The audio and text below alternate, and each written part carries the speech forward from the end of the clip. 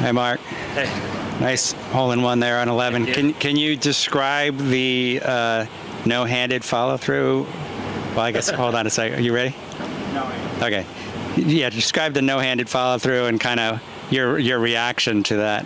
Yeah, I mean, honestly, it was pretty embarrassing. Didn't quite know where the ball was going today.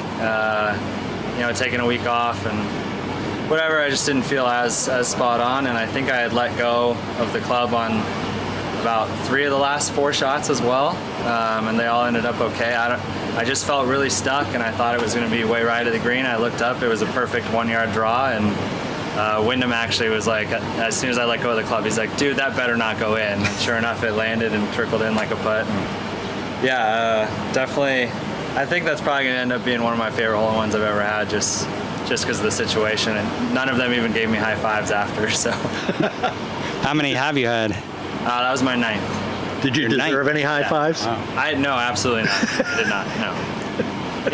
You got to be lucky out here too. I hit a lot of good shots that didn't go in today. So there you go. I'd like to hit one that badly that goes in. Yeah, I mean, my misses were good today. That's why I shot 4 under. And they really have been all year. I've kind of taken the left side of the course out of play the whole year, and it might not always be pretty, but I know it's either going to go where I want or it's going to be right, and it's very manageable. So. You've been playing pretty well. Like your last 3 starts, I think, are all top 15 finishes. A couple top 5s, I think. What is that been the difference? Just eliminating one side of the course, or what? Yeah, I mean, I think that's part of it. I think I've just taken a lot of ownership over my game this year, and I've worked hard at it. And when you do that kind of on your own, and it becomes so much your own, it holds up under pressure, and confidence just kind of grows from there. Versus what I was doing for a long time, which is kind of trying to do stuff that isn't inherently me and uniquely me, and I just feel like I'm swinging my swing now more than ever, and yeah, I mean, like I said, confidence comes from that, I think. So when you have let go of the club on those other shots, did they all go right? Like yeah, for the most part, they're all right. This one, started a little right. It kind of drew back. I guess I flipped it right at the end and saved it. Okay. I just was wondering if that was the common miss for you. Yeah, my miss is always right. I get a little ahead of it and get a little stuck. And I'm working on it, but I think it's always going to be my miss, and I'm fine with that now. I'm not fighting it anymore. I'm done with the left side of the course. I'll hang out in the middle and on the right. Your brother, I think, posted something on Twitter.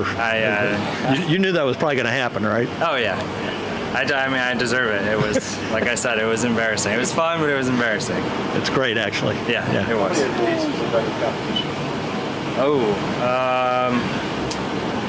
I mean, including like college and stuff like that, I would say 6 out of the 9.